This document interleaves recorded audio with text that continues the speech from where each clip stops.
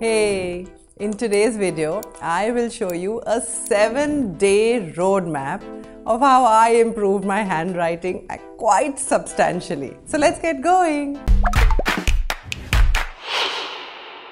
Hey everyone, this is Chetna and you're watching ChetChat. Okay, so grab a pen and a paper and try out some of the stuff that I'm going to show you. Let's begin right away with day 1, choosing the tools. On day 1, all I needed was a separate notebook for handwriting and a perfect pen. Choosing a pen is a bit like a wizard selecting their wand or a chef choosing their knife. Do not underestimate the value of the right pen and the paper for good handwriting. In my case, I keep certain things in mind, like the ink shouldn't be too greasy or the writing shouldn't be too thick and it should dry immediately after writing. I prefer a 0.5 mm roller ball pen if I'm using a pen and 2B pencils if I'm using a pencil. Okay, with the width of the pen, I prefer a good grip. So maybe you can try out, the slimmer pen and the thicker pen, and it all depends on your grip. But I like this kind of thicker grip. Now you tell me in the comment section which is your favorite pen and why you love it so much. With the notebook, I always look for paper with a matte finish or papers with certain rough elements on it instead of the shiny and glossy papers. This helps the writing to flow better. So take your time, be selective and very specific about your magical pen and paper, and drop me a comment below telling me which pen and paper you prefer using. Day 2, flowing hands.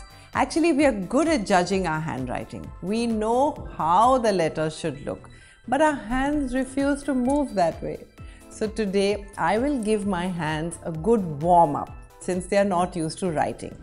On the first 2 pages, I started to draw circles of different sizes to check the flow of my hands. It was awful. Eventually, I started to improve because I used the dot technique. Through the dot technique, I made a dot first and then made a circle around it, referencing it as the center point of the circle. Now the next 2 pages were dedicated to drawing waves. I chose a particular wavelength. Maybe you can choose like the gap between 2 lines. And I started to draw multiple waves. While drawing, I made sure that every wave looked equal.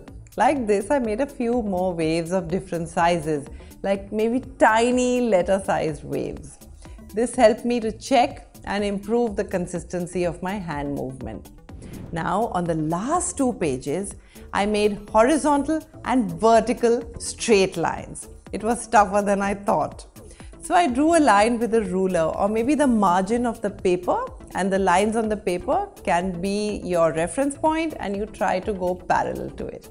Basically, this is to check and improve the stability of our hand movements. That was it for the second day. Day 3, pangram. On day 3, I started with an English pangram. Do you know what a pangram is? No, it's not some kind of pancake or snack. It's a sentence with all the letters of the language, at least once. Like an English panagram will have all the 26 letters in a sentence. I chose 2 such fun sentences. The quick brown fox jumps over a lazy dog. Pack my box with 5 dozen liquor jugs. I wrote them on the top of 2 separate pages and repeated them on the entire page. This was to analyze my handwriting and all the places where I needed to improve. Day 4, the spoilers. Every person has certain alphabets which completely ruin their words and sentences. In my case, it was F, R and S. So on day 4, I decided to improve my spoiler letters. Now I'm in love with this font called Comic Sans MS, available on Microsoft Word. It's kind of tidy and it has a nice cute look. So I took the reference of my spoilers from this font. I didn't copy the entire font as I have my unique font called the Chetna print. I just took the reference to create my new spoiler letters.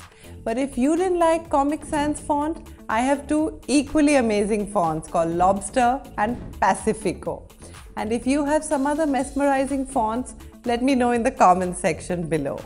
So on the next 3 pages, I just wrote F, R and S again and again. I also tried a different way of writing G and just had some fun experimenting with the letters. Initially, it will take some time to implement the new letters in the words. So try to write slowly to create the habit. I did the same and it was already looking much better. Day 5 for spacing. On day 5, I started working on my spaces and implemented 4 tips. I'm going to share them with you one by one. The first tip I used was to separate each letter in the word like the Comic Sans font or Sego print. This made my letters more visible and clearer. Now I could see how much space each letter was consuming. And as I trained my hands for consistency, making waves, I could easily assign equal spaces to each letter in the words. Between the words, follow the lady finger rule as tip number 2. A space equal to a lady finger. I'm sure you won't need to measure after a few days of practice. Tip number 3 is spaces between the lines. The best way to measure the space is to avoid tangling of letters from the top line to the letters in the bottom line. And the fourth and last tip for spaces is the overall page space. No matter how beautiful you write, if it looks congested on the entire page, then it kind of looks messy. So try keeping equal spaces from all the 4 sides of the page, like how you write drawing margins. Ideally, take about 1.5 centimeters of space on all sides, make margins, and that works best on notebooks. Day 6. This is when I decided to work on the geometry of my words. I realized that when the size of the small letters kept half the space between the lines, it looked nicer than any other size. Maybe a little small, but not more than that. I decided to stick to this size for the small letters and double the size for the capital, making it a ratio of 2:1. Now the tilt of the words is where a lot of people mess it up. I prefer straight or 90-degree with no tilt. But if you prefer some other tilt, make sure every word tilts in the same direction and angle. I rewrote the panagrams and implementing the geometry principles, it looked completely transformed. Now it was time for the test. Day 7, the ultimate test. On day 7, I challenged myself with 2 ultimate tests. Test number 1 was to write an informal letter on a plain white sheet of paper without any lines. I wanted to see how well I could align my words and sentences. And test number 2 was to write a Japanese pangram to test how well I could flex my fingers to draw words of my choice. I thought I did decently well in the first test. Drawing vertical and horizontal lines helped me to maintain my alignment. And if you can write this Japanese pangram, I'm going to put it right here. Click a picture and tag me on Instagram. Here's my Instagram handle. The second test gave me confidence in my handwriting. Making circles initially gave me the required skill to confidently flow my hands. Play with other languages as well. By the end of the 7th day, I couldn't stop writing with my new handwriting. And before leaving, I would like to remind you what Steve Jobs had said once. Learn continually. There's always one more thing to learn.